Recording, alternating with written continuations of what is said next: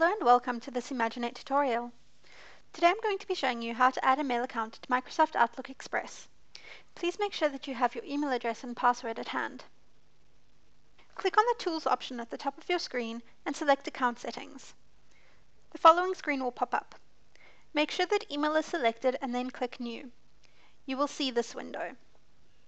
Select Manually Configure Server Settings or additional server types and then click Next. Select Internet Email and then click Next again. You'll now be asked to type in your personal information.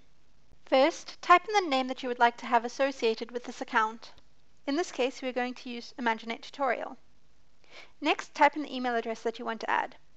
Today we are going to use tutorial@imaginate.co.za. Next, you'll be asked to fill in your server details. Under Incoming Server Information, make sure that you select a POP server, and as the server address, type in pop3.imaginate.co.za. Your outgoing server will differ according to who your service provider is. If you're hosting a domain or emails with Imaginate, you can use our smtp.imaginate.co.za outgoing server, but the traffic to and from the address will then contribute towards your monthly traffic limit. Today we are going to use smtp.imaginate.co.za. Now you will be asked to type in your logon information. Type in your full email address as your username and then type in your password. Make sure that Remember Password is ticked so that you will not need to type your password in each time you use the program. Check that these details are correct and then click Test Account Settings. Microsoft will now test the server settings that you typed in. If they are correct, the following message will appear. Congratulations, all tests completed successfully.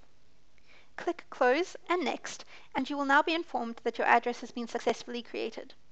Click Finish. You will now return to the screen where you set up your new account, and you will see that your Imaginate account has been added. Click Close to continue. You will now be in your main Outlook Express window. You will see on the side that your new mail account has been added. Now you have set up your Microsoft Outlook Express to send and receive emails. If you have any questions, please feel free to contact our technical support.